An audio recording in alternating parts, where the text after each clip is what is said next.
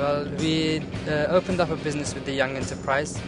We design and create professional websites for both private and corporate clients and to advertise to younger people what is out there for them. When we attended the courses at ABN AMRO and Morgan Stanley, it was such an eventful breakthrough for us because we actually got corporate and private clients to actually sign up our order forms and buy our websites, and it was such a great way for us to advertise ourselves in corporate areas, investment banking companies, and yeah, that's how it worked out.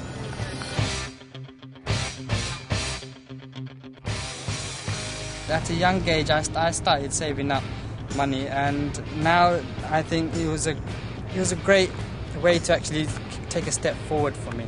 But if I was to speak for other people, I think in order for them to be financially literate and to have control over their money is a step forward for them, because if they don't know what they're doing with their money, they can spend so much and have little to save, and that could be a cost to them for the future.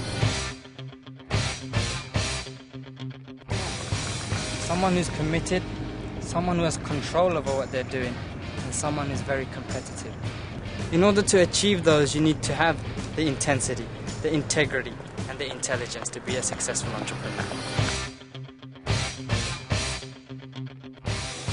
You don't have to be rich to change the world. You know? £10 can go a long way these days. For you setting up your own little event in college, in school, and charging them to come to these events, and you can make as little as £50, £100 from just £10, and it can go a long way.